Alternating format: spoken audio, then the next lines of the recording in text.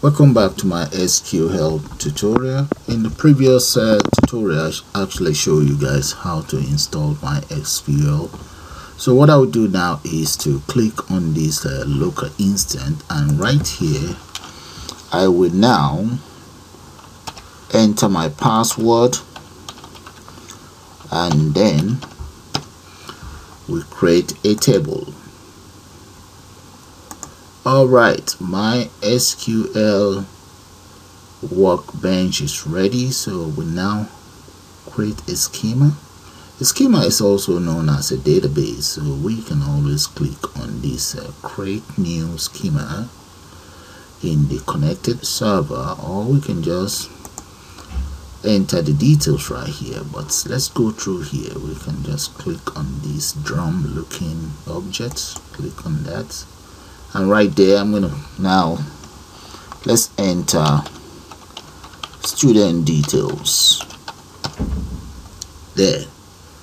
So once you enter your schema's name or your database name, click on this button right there, click on apply there, and this dialog box pops up. Apply SQL script to database. Okay, you see this very one. You can even copy that if you want to create another schema, but you don't need to. Okay, now let's click on apply there, and that is it. Click on finish, and right there, that is my schema or my database ready.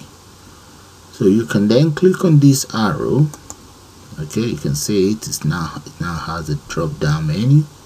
In there we have a table, view, stored procedure, and functions. So what we're going to be doing now is right click on this very table and select create table. That is it right there. Now let's give our table a name. So I'm going to just call that student info, so student information service. I will leave the rest as default, and so that you guys can see, let's just click on this, click to change the number of displays there. Okay, once you click change the number of display, you can then enter whatever value or whatever details you want on the column. Okay, make sure you click it. That's it right there. Okay, right here I'm now going to enter the first information I will enter in there will be my, let's go for student underscore ID. For the student ID, that's going to be my primary key. You can see it right there, PK, and that's the meaning of PK there, primary key. Primary key is like a unique identifier. And you see the other thing that automatically gets checked is the not known. That means primary key must be entered. Okay, then if you want, you can always enter default expression right there. So that's the primary key. The next one is, let's enter first name. For your first name, I'm going to make that, I'm just going to check that to make sure you must enter your first name there. Okay, and the data type, if you notice the data type for the primary key, that happens to be integer. Okay, and data type here is varchar, which means character, which can be numbers and so on. Okay, so I'm going to use the same data type for the next one. The next one is going to be surname, and for the surname I'm going to make sure you must enter a value in there, and you see that's the same data type. Now let's go for address. Let's go for address right there. That's the address, and we have the default value. If you notice, the default value for these other ones is 45, so I think I'm going to have to change this one to about let's go for maybe 150 characters. That's for the address. And here let's enter maybe telephone. Okay, so let's make room for that. So for the telephone, okay, let's go for about maybe actually approximately 15 characters for the telephone. All right, so the next thing is maybe date of birth. I'm just gonna call that the DOB. That's the date of birth. Now let's change this. We're gonna change this to date and time. Okay, that's the data type for that. Now what about gender? Gender, okay, we'll leave gender there. So maybe we'll go for, let's go for 6 characters maximum. And here, what else do we want? Let's say course underscore ID. Course ID. Okay. For the course ID, maybe 12 characters. And let's say year. So we just need to gather more information about this very student. I'm going to go for integer for that. Alright, so that is all there is to it. So all I just need to do now is either click on apply, or if you guys want, you can enter more information there about each record that you've entered in here. You can always enter comment here. Okay, yeah, you can enter whatever you want to know about the student there. Okay, maybe you can say, let's say first year,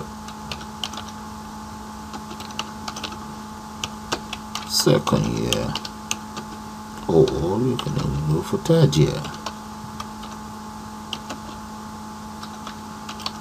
There. Okay, let's click on apply. There.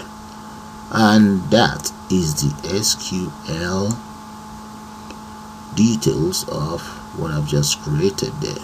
Okay, you can see that. You can just copy all of these and put them in your own, in any database, and it will generate a table for you. As you can see, create a table.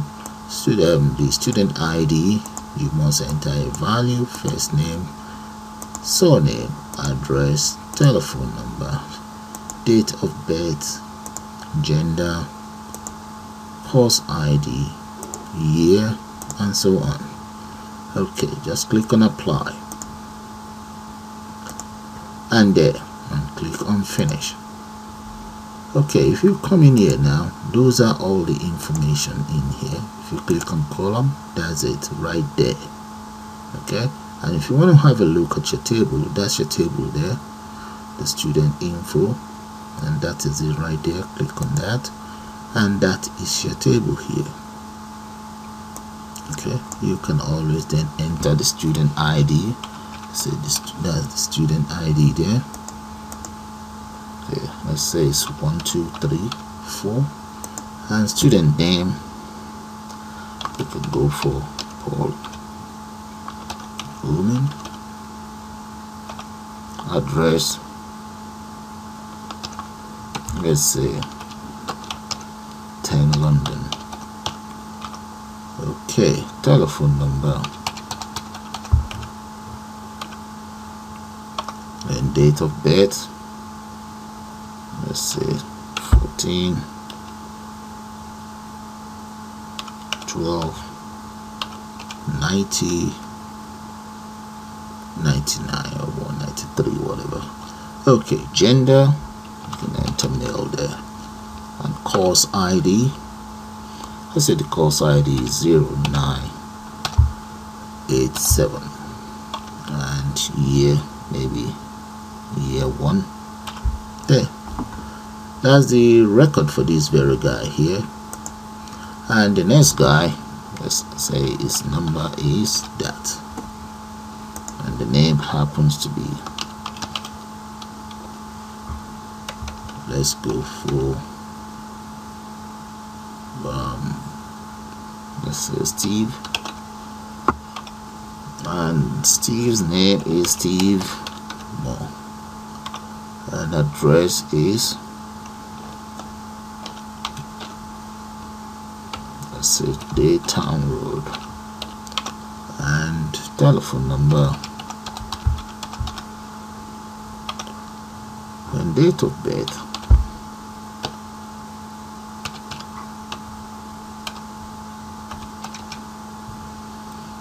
Okay, and course ID, enter the course ID there.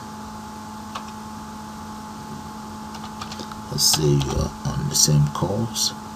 Oh no, that's gender. Gender is male.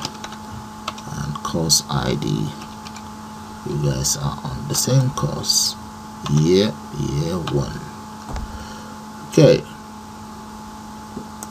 Okay guys, those are all the information for some students in there. You can always just and extend that so that you see all of the information you have in there. So with that guys, I'm going to call it the end of this brief tutorial. I suppose you all enjoy it. So you all have a nice day, and I'll be right back with more MySQL tutorial. So you all have a nice day now. Bye for now.